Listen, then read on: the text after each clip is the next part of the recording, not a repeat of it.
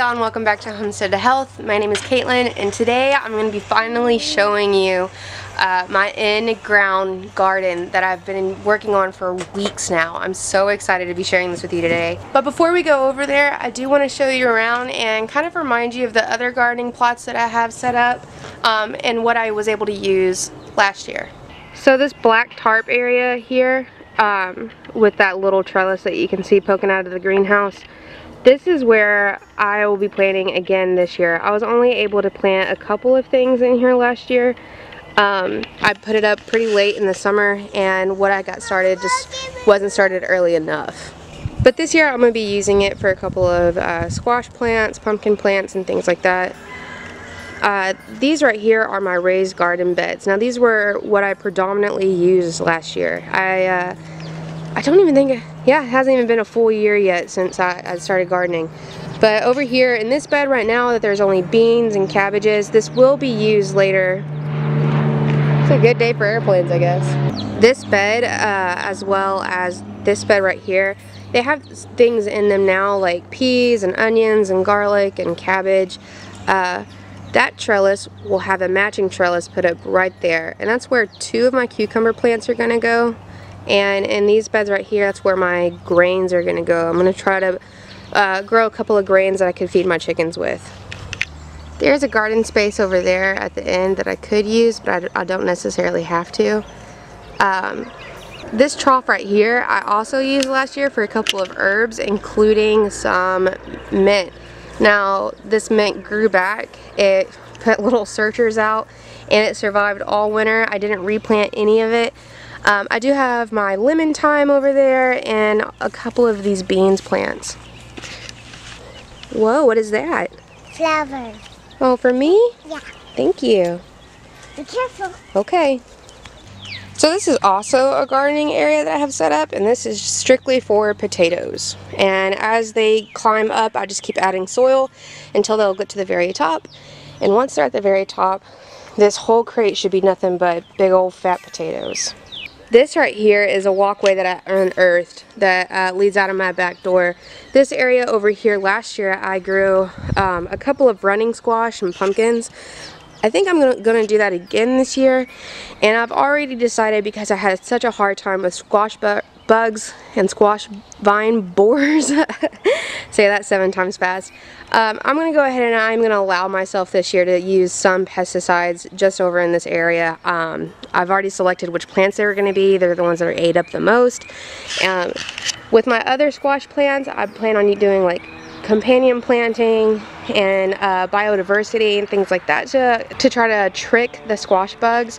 I hope it works, but I just cannot wait for this to be very lush, green, bushy squash plants that are just nuts and crazy. Oh man, the dog has gotten some trash. This is my shade box right underneath my kitchen window, and it's got this canopy of trees that it's underneath.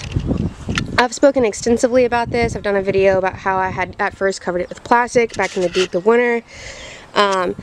This seems to be popping full of life, and I'm really excited to see what comes out of it. Wow, I know it's really, really, really immature, but look at that little baby radish.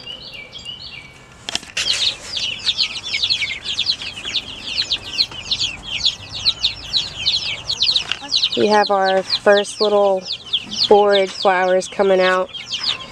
All of our plants are starting to really take off and do well. If anything, they're starting to suffer a little bit from just being cooped up here in the greenhouse.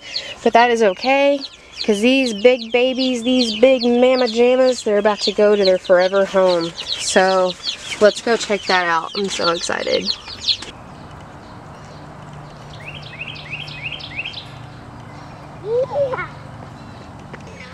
So the first thing that I did was I went to a Home Depot, and for about $100 I rented a big tiller, and I tilled up these 5 rows. And then I went back and I applied this landscape fabric to be my walking aisles. The weed fabric's what's gonna be not only my walkways, but it's gonna keep the grass at bay so that I don't have to worry about that as well.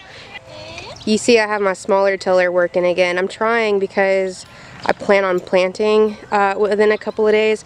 I'm trying to make sure that it's as even as possible, and I'm going through with the rake to even it out. And while I'm raking, I'm picking out any big clumps of grass and putting it in the bucket to get rid of. So right here is my seed stash, and I try to sit out here and plan out my garden and write down exactly where things are going to go, because I'm such a visual person and I'm just so excited. I had to see it before I can see it, if that makes sense. This was a bust. I did not get to do this today simply because I have my girls, and toddlers are toddlers, kids will be kids. As much as I love getting my children outside and to be a part of these projects and to be a part of things that are happening around here, I mean, just anybody knows that if you're trying to do something, adding 2 little toddlers to it is a lot like trying to swim in quicksand. But they've been pretty great. They've been pretty patient with me today.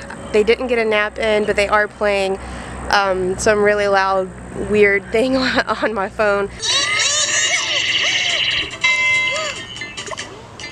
And so I'm sure that they're having just the time of their lives. I'm gonna walk you around. Like I said, I was trying to make my plans, but having kids out here, my plans are a little foggy. I was able to take a couple of quick videos on my phone to send to my husband Richard, and those are about the most solid plans that I have so far. But let me take you around, let me show you kind of what those foggy ideas are. And maybe that'll be more beneficial to me later as I'm planning. I am so excited to get things in the ground, but first comes the plan, and then comes marriage, and then comes little vegetables in the vegetable carriage. What's the matter? I want no Daddy. You want Daddy? Yeah. I want Daddy too. Here on the very corner of the garden are some Okinawa purple sweet potatoes. The reason that they're in the corner over here is so that they'll be able to go for a long season, and I don't have to come back here and fuss with them. And so I kind of wanted them to be tucked out of the way a little bit, and I want to be able to access my more needy plants. Right here, I'm going to call these beds. Right here in these little beds, I have 12 of them. Yeah, I have 12 of them, and those are going to be, you know, things like beans, peppers, tomatoes, all of these shorter plants. But along this line here, like I said, the same idea with the potatoes, things that can be tucked out of the way until they're needed or needed to harvest. All along this fence right here, because the way I made the fence line is I took some landscaping timbers and cut them in half, and using an auger on my drill, I put them down in about 1 foot. And then I have 3-foot tall chicken wire that goes across everything.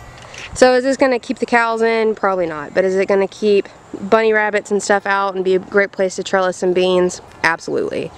And so that's my plan for this side.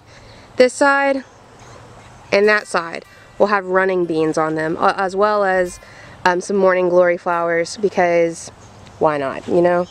But on this row here, I have decided that I'm going to put sunflowers, corn, peanuts.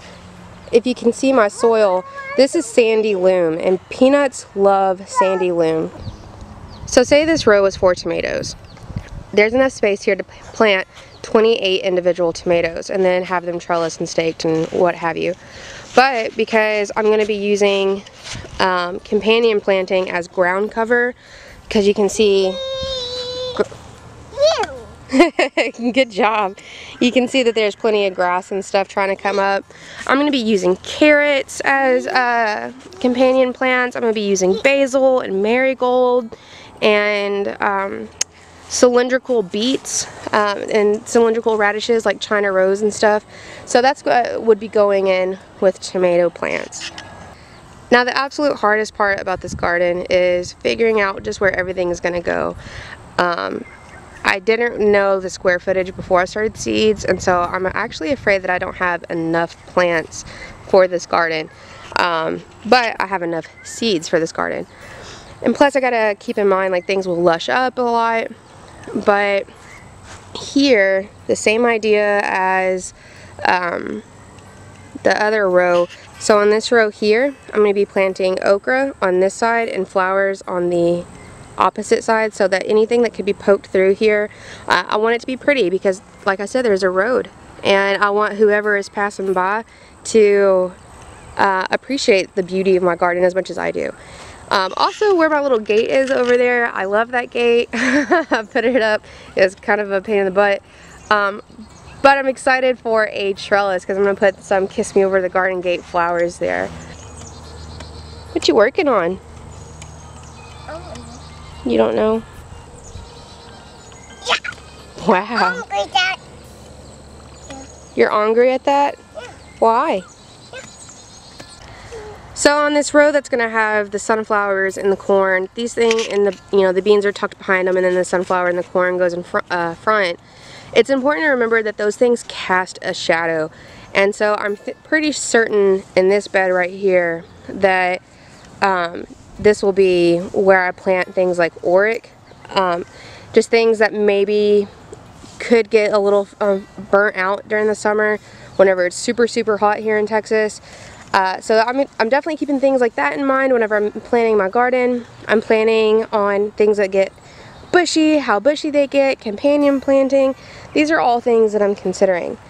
As well as considering, especially on this row, things that would be beautiful for people who pass by to see. So this is definitely a blank canvas, a clean slate, however you want to view it.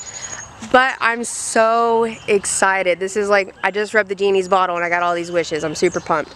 Like I said, I don't know. I don't know if I have enough vegetables to fill this in. I don't know if I'm going to be able to. Like, it's a little intimidating, but in the best possible way. I love being in the garden. I love it.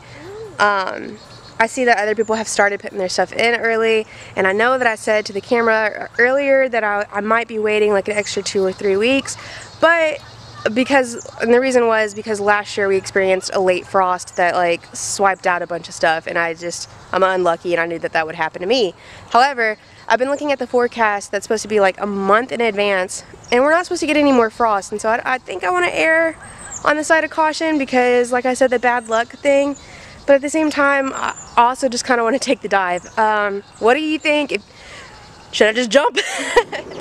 Okay guys, so I actually already closed out this video and went on to do my evening tours and make dinner, hop in the shower.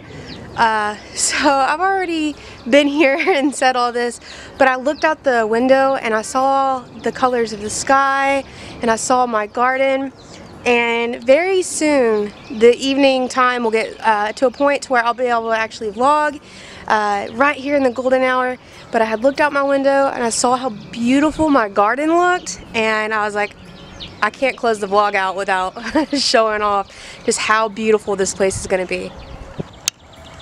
One day very soon I'm going to be coming out here in the evenings and harvesting, pruning, loving, and nurturing this garden. Isn't it amazing? I don't even think it transfers well onto the screen just how beautiful and romantic it already is, despite the fact that it's pretty blank right now.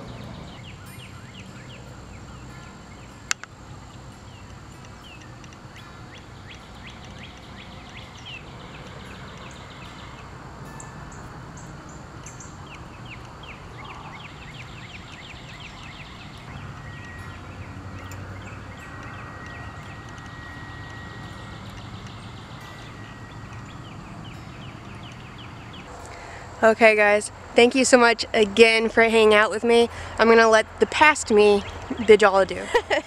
But thank you so much for hanging out with me today. I hope you really enjoyed seeing the garden.